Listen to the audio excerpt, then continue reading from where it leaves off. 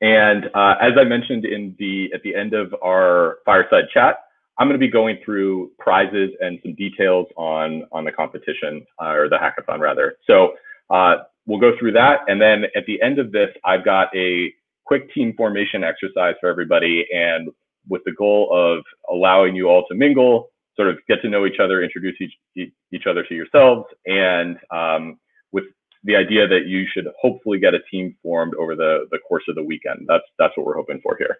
So let me take you through a few slides to talk about our hackathon prizes. So to start with here, we have we've broken our prizes into several categories. So a couple things to note is that, like with many hackathons in this space, you are potentially eligible for multiple prizes. You should let us know on your submission which ones you're going for. All projects will be entered into the Luminary Award for Developer's Choice. So anything that gets submitted will get voted on by all of you. But I'll take you through the prizes from left to right here. So the first is the Ignite prize, that's our grand prize for the hackathon, and that is going to be awarded to the best DeFi dApp.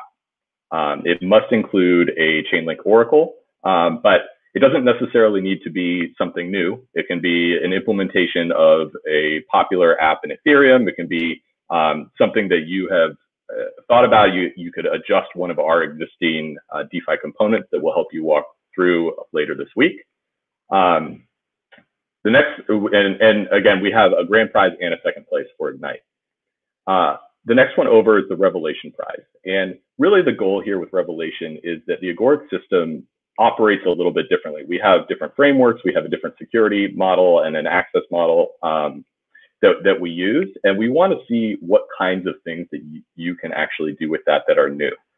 So the goal is, as you're getting into the Agoric platform, as you're starting to play around with our concepts, what creative thing can you build that potentially we haven't seen before?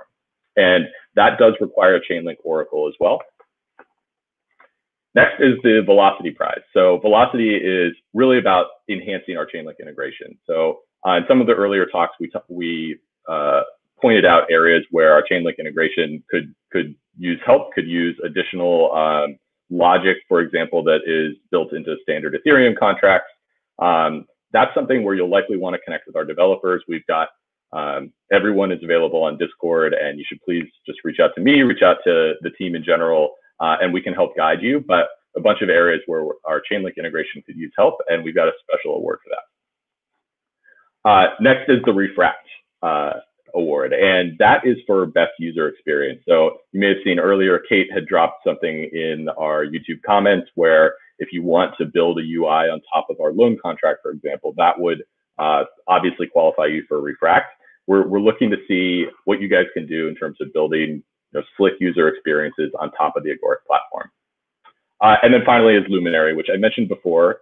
Anyone that submits a project will have the ability to vote on the other projects, and the winner there gets $1,000. So Dean mentioned this earlier on, but some of the prize will be paid out in Link tokens. Some of the prize will be paid out in US dollars. So we'll follow up with additional details on that as we move forward through the hackathon. All right. So really, just in general, I went through the different categories that we have. I want to talk about what it is we're really looking for at the end of the day, and that's really just creativity. Can you build a component and explain to us why you think that it will be meaningful? And aside from making sure that you have oracles in the categories that require them, we're not necessarily going to hold you to specifics. We really just want to see what you can do. And so build something that you think is going to be useful, that is creative, that utilizes the Agoric platform. And please reach out to us for help, because we've got plenty of ideas for how you can potentially execute that, depending on what you want to do. But really what I want to stress here is, if you have a specific project that you're really keen to work on, don't let the prize categories deter you from doing that. We'd much rather have you build something that you really want to build, and we can figure out how to make sure that you qualify for some set of the prizes. And the longer term goal really here is community. So forgive the bad joke here, but we really are looking to build a long-term developer community. And as Dean mentioned earlier in the day, some of you may not have been around for that talk.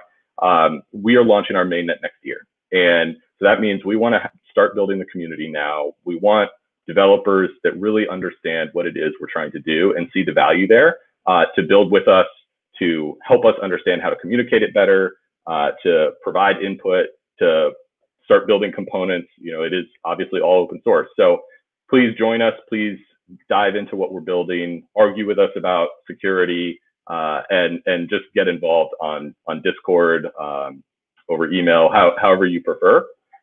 Because really what we're looking to do is, as we approach mainnet, we will be doing more formal community building things. And obviously the participants in this hackathon and, you know, our next early events are going to be the first people we reach out to, because we really do want those people that have been with us since the beginning here. Okay, so just some quick logistics. The submission deadline for your projects is Saturday, November 21st at 11 a.m. Pacific. Your project code needs to be on GitHub, and the presentation or the submission itself should be a video, a recorded video, or a slide deck walkthrough. We want to see your code. We want to understand what you've built. We want to understand the use case and why you think it's useful.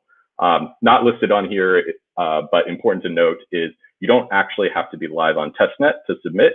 If you're using a sim chain, that is sufficient. If you've connected to testnet, and there will be some, we'll have some guidance later this week, or excuse me, next week, on how to do that. But if you have managed to do that, that's just bonus points. But we have some additional guidelines, code of conduct, that sort of stuff. Check it out on the Hack the Orb site if you want some more details, or reach out in Discord. And there will be 2 check-ins.